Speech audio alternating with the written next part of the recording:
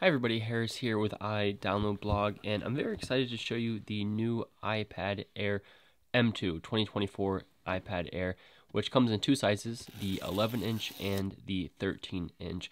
In this video, I will be showing you the 13-inch iPad Air, but it's pretty much the same ideas and same tips for the 11-inch as well.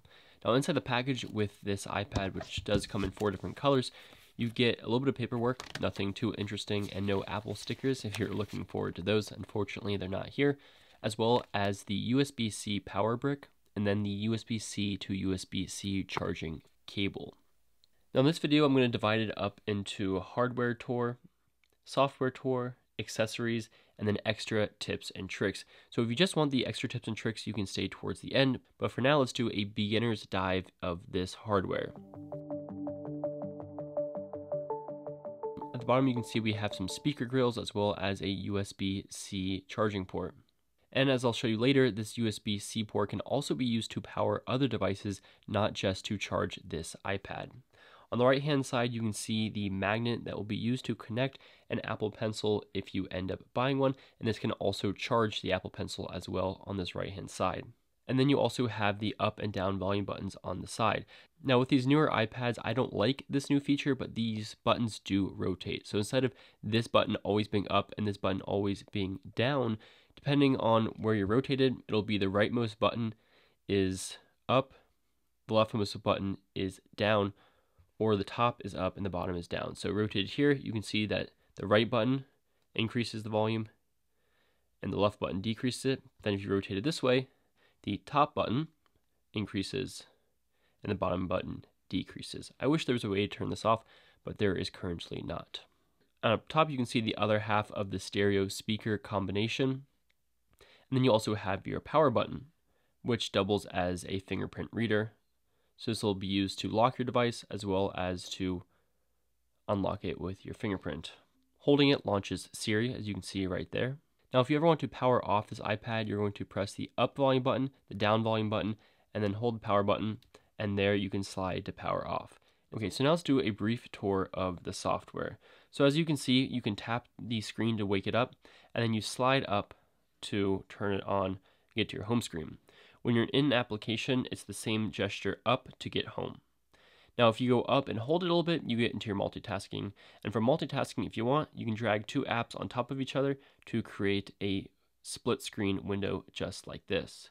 When you're within a split screen, you can drag the middle portion back and forth to change the proportion. So it can be 50-50 or something more like 25-75. And if you want to go full screen on any of these apps, you simply drag it all the way to the end, and you can full screen that application.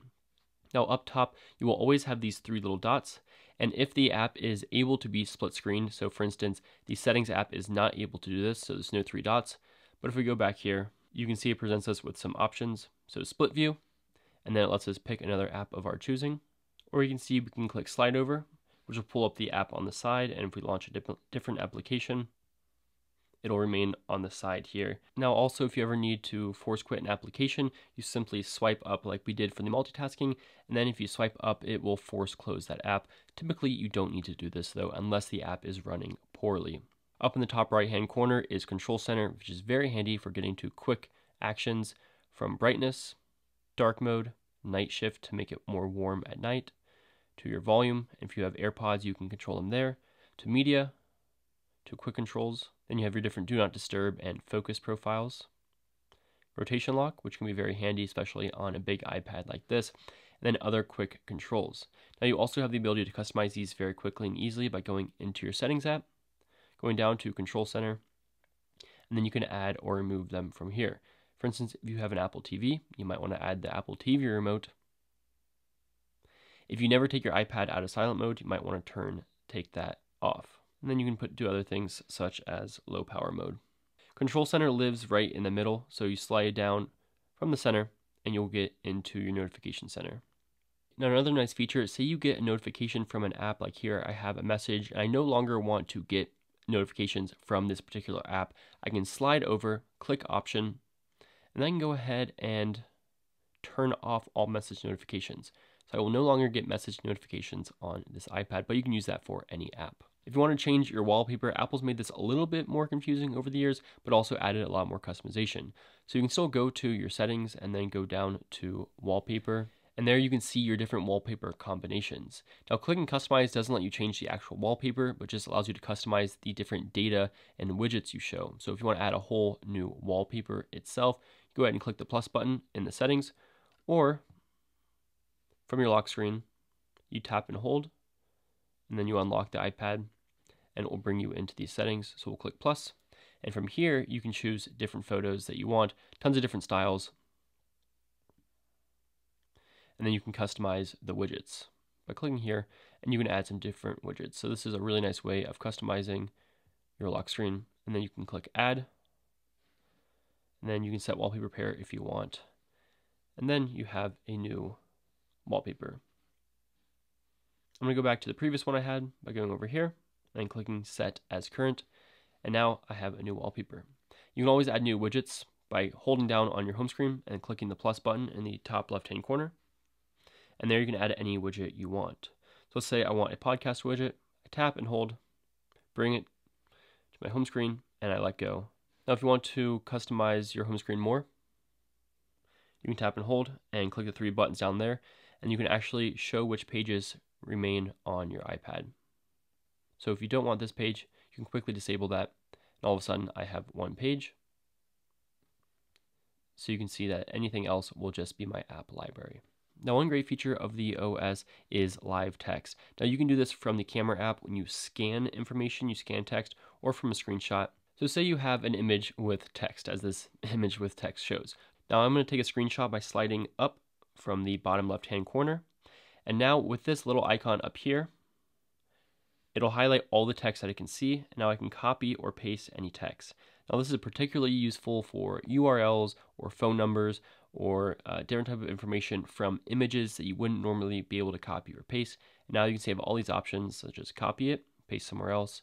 I can look it up, I can translate it if it's a different language, I can search the web or more. So that's a really nice feature that I like to use. Now, if you wanted to write on this page instead, so say this was a document, you could highlight or circle things, and then you can share it by clicking the share button, or you can click done, save it to your photos, save it to your files, or save it as a quick note in your notes application. Okay, now I want to look at some cases for the iPad because there are a ton of options, and my favorite manufacturer is probably ESR, and they are the sponsor of this segment of the video, but everything I say about them I really do believe. First is the Shift Series magnetic case, which at its core is a protective snap-on hardshell case that always stays on your iPad for protection. But then you can attach it to the magnetic folio case to add more protection and screen coverage. And ultimately it features 9 different stand options from 15 degrees to 75 degrees, including a raised screen view. And the best feature is that there's also a vertical option for scrolling or any other vertical use mode because of the magnets in this case. It's just really well designed all around. Secondly is the Rebound Series Magnetic Keyboard Case 360, which gives you all the perks of Apple's expensive keyboard, but more protection, a much cheaper price tag, a clasp to secure your Apple Pencil or other stylus, and the ability to view your iPad, again, in vertical mode. And finally, you can also attach your iPad straight to it or use the included protective case just as in the previous case we looked at. Now, ESR also offers a really clever magnetic screen protector that is perfect for when you're trying to use your iPad for note-taking or drawing to get that paper-like experience. Then you can take it off when you're done and store it for when you want the full glossy clarity of your iPad's display. And lastly, my favorite case is the very simple and minimal Rebound magnetic case, which is super thin, fits like a glove, protects your iPad from scratches, adds color and grip, is affordable, and adds different viewing angles to your iPad. This is my personal favorite, and you check out the links to all of these down below. Okay, now in terms of styli, this is one of my favorite features of having an iPad, is taking notes, journaling, writing, doing all types of things with a stylus. Now you can go for the $129 new Apple Pencil Pro, which is pretty sweet and has some new functions, including a haptic motor inside, so when you press down, you can actually feel a little bit of a vibration inside. It also has Find My tracking in case you were to ever lose it. That's pretty sweet, but it's $129.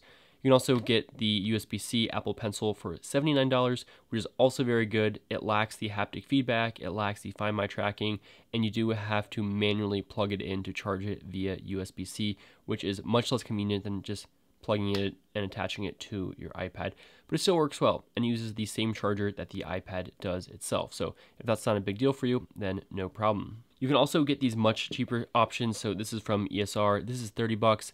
Still attaches magnetically to your iPad, and it lacks all the fancy features. It doesn't have any double tap to change your pencil and eraser, doesn't have Find My tracking, and the tilt sometimes works, sometimes it doesn't.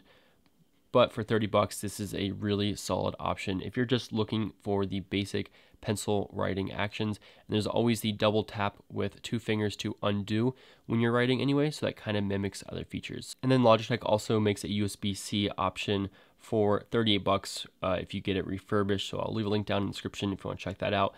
That is pretty much the same as this ESR one in terms of not having any fancy features, but it does not attach magnetically, at least to the side of the iPad, but it's still a really good option. So there's a few different options if you want a stylus. You can pay anywhere from $30 to $130, depending on what exactly you're looking for. And then one last note in terms of accessories, the USB-C port on your iPad is actually really powerful. So not only can you connect it to things such as USB-C SSDs like the SanDisk drive that I have, but you can also charge other devices from this cable. So here, for instance, I have a USB-C to Apple Watch adapter, and I can go ahead and charge my Apple Watch right from the iPad, which is a really sweet feature and something I do often when I travel.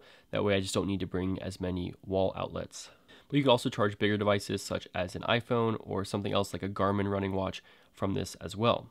Now what's cool about this Apple Watch charger is that if you have AirPods, you can also charge your new AirPods via your Apple Watch charger. So there's lots of possibilities with that USB-C cable there. Okay, now let's get into other miscellaneous tips and tricks for your iPad. So one that I really like in the new updates is the ability to copy a subject. So if you go onto this image, for instance, if I were to click it and drag it into my Notability app, pretty cool feature, but you see it includes the background behind it, which doesn't look super good.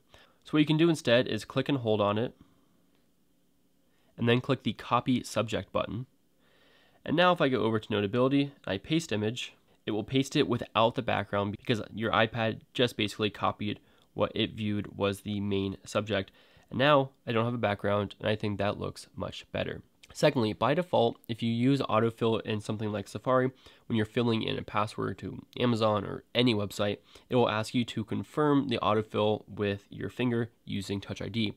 But you can turn that off, and this is something that I do turn off. In order to do this, you go into Touch ID and passcode, and then you turn off password autofill. And this will allow you to automatically do your autofill without having to confirm with your passcode, which is, I think, a really nice feature.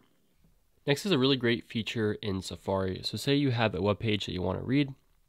If you want to read it kind of without distractions, you go ahead and hold on to the AA button up top, and then you get the really nice reader mode. From there, you can also have the web page be read to you in a really organic sounding voice. So if you click the button again and you click Listen to Page, it'll actually start reading it to you. Here's what you need to know. And then you can control the speaking rate, and you also jump forward and backward. And then you can also leave the app, and this will basically just be like music that you're listening to. Now, one super handy feature in the keyboard, if you're typing, you hold down your spacebar, and you can use that as a cursor for moving around to different spots. So next, you can control the playback speed of videos just about anywhere now on your iPad. So if you have a video, and you go down to the little speed icon at the bottom, and click on that, you can change the playback speed of the video you're watching, which is really handy. Now, a really nice feature on iOS is that pretty much no matter where you are, you can drag and drop multiple things. So you can do this in Photos if you want to move multiple photos into an editing application, or a really easy example would be with your favorite app. So if you're trying to move them to a different screen, you can hold one and tap multiple, and then you can drag them and drop them somewhere else. But you can also do that with files. So here I have in the Files app, I can do multiple, and I could drag these to a different application to sync them or email them or anything like that. So those are the tips and tricks for using your new iPad. Let me know your thoughts, and thank you very much for watching, and make sure to check out ESR Cases and accessories down below.